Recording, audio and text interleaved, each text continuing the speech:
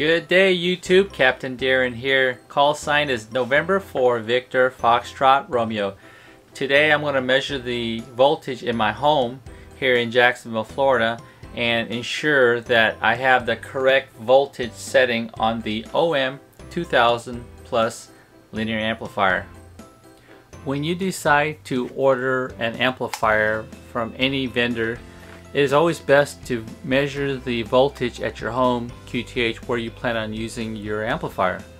So what I have here, I have a multimeter, a cheap one that I ordered via Amazon, and the reason why I got a newer one because the older one that I had, it was a Craftsman and it was reading a voltage of 190 volts, and I thought that was kind of odd. So down on the Facebook forums, a couple of guys said, you know, utilize a different multimeter and digital multimeter and make sure you can compare the two. So when I bought the newer one, it was reading better. It was reading more like 122 volts, and which is pretty normal for the house where I'm at here. My house is built back in the 60s, so I'm going to double check that I have the current voltage. So when you have that voltage, when you're operating on a 220 or 240 volts, you need to make sure you have the correct setting. So when you call or when you order your OM amplifier, in my case was what I have, I called Array Solutions and I told them that my voltage was at 250. So then that was when I first ordered it.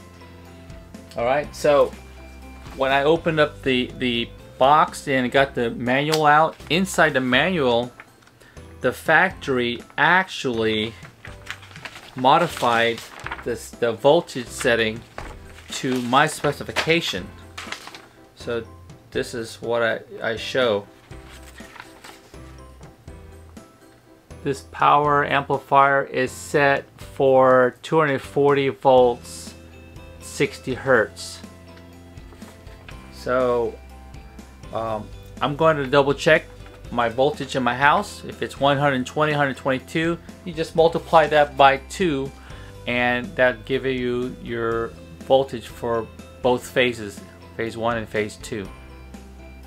Alright, now we're going to measure the voltage, and I'm going to use set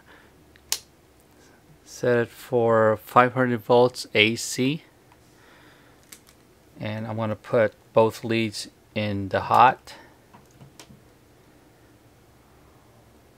So we're looking at 117, 118 volts. Okay, with the voltage that we read just now, 118 volts on one of those phases, you just multiply by 2 and that comes out to be 236 volts. So now I will open up the OM2000 and verify, although that the factory said they set it at 240, I want to verify myself, so I have a warm and fuzzy, making sure that the high voltage transformer is set properly so the amplifier operates efficiently. Okay, here's the chapter 7.1 in the manual. They are saying that the AC voltage is switchable to 220, 230 or 240 volts. And from the factory, they said it's set for 230 volts. Alright, listen up. Warning. There is 3000 volts DC that is very lethal to human life. So please be careful if you do open your amplifier. What I like to do is I like to leave it unplugged and with the power switch off. Right now I have no antennas connected to it.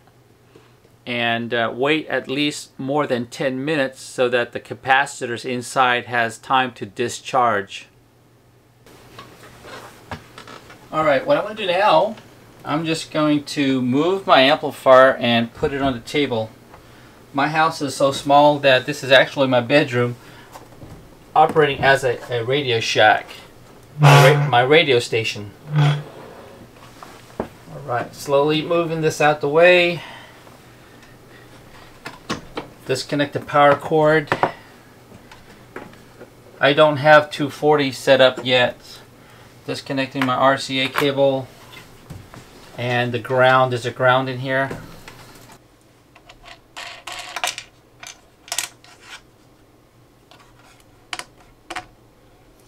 I'm just using a 6-gauge wire for my ground,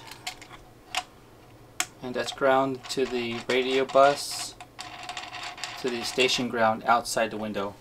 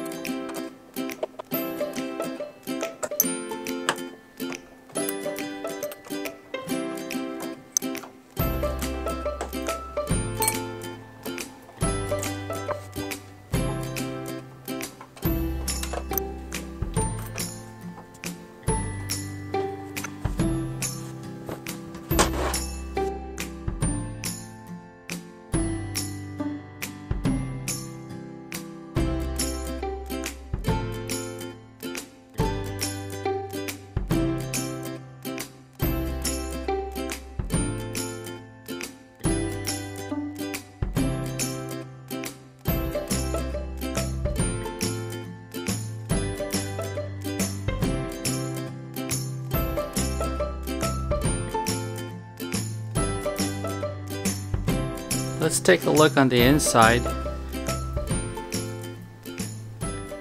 It's so pretty on the inside, nice and clean, neat, organized.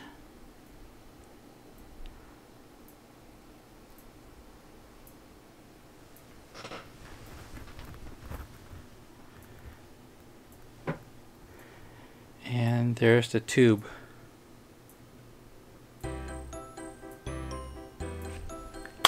There you have it. Verified that my OM2000 is set correctly for 240 volts. If you like my video, please consider to subscribe, give me a likes, and we'll see you on the next video. This is N4 VFR signing off. Thank you for watching.